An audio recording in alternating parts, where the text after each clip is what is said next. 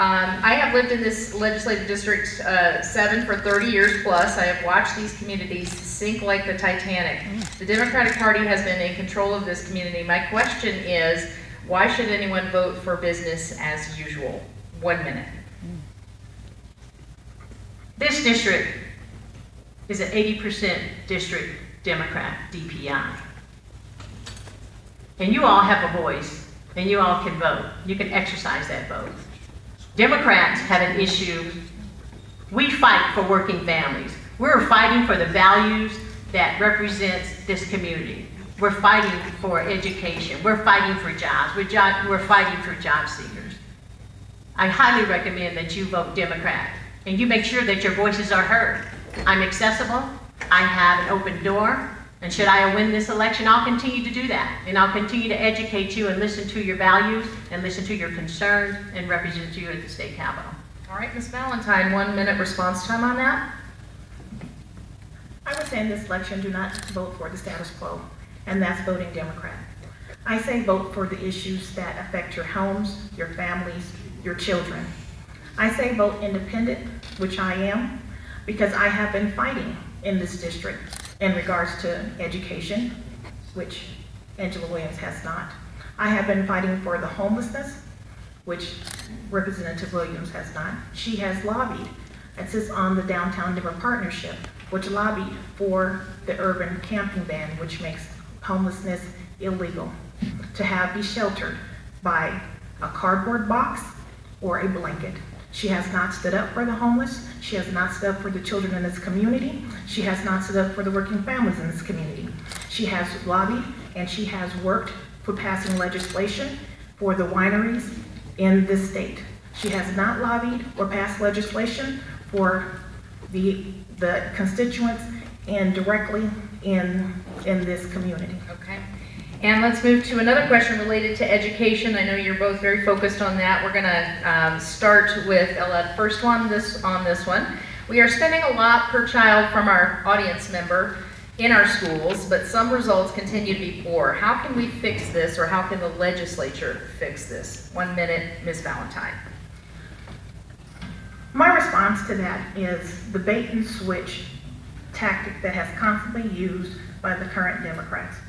They are promoting just like 68, they're promoting just like 64, they're promoting like 2A last year, they're promoting like 2A this year. They're pimping our children for $1. I say no to all that. What you currently have to do is start saying no, and they have to go to one issue reform. All right, and Ms. Williams, your response, 1 minute.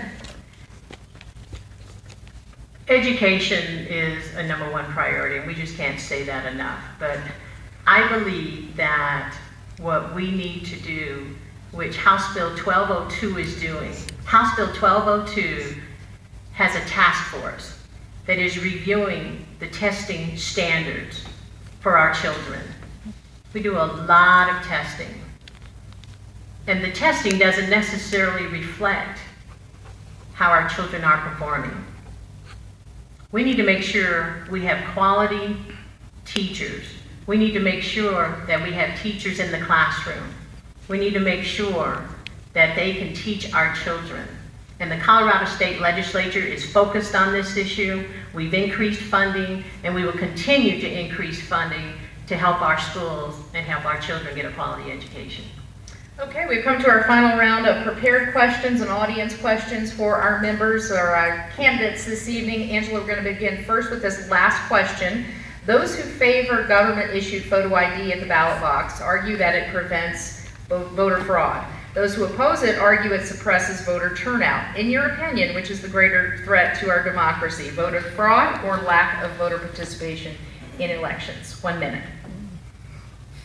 What is a greater threat to our democracy process and voting is not being able to vote at the ballot.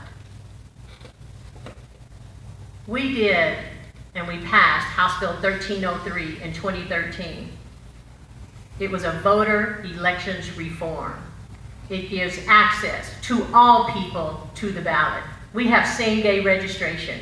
We're opening up centers so that more people can get their ballots. We have an all-mail ballot that will occur this year. We made sure that all voters have access to the ballot. All right, Ms. Valentine, your response, 1 minute. I think the biggest tragedy actually is both.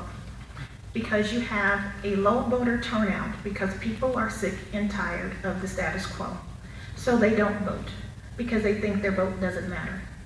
The second is voter fraud because you have individuals who would like to vote but are not given the opportunity to vote. But the current, I guess the current state of the federal laws does not provide them the opportunity to. So I say that has to be reformed somehow. Stop the mass deportation. There has to be some type of equivalency so everyone can be able to cast their vote, because that's what this country was built on. Okay, let's move to our lightning round for these two candidates. And this one, ladies, you'll just be asked to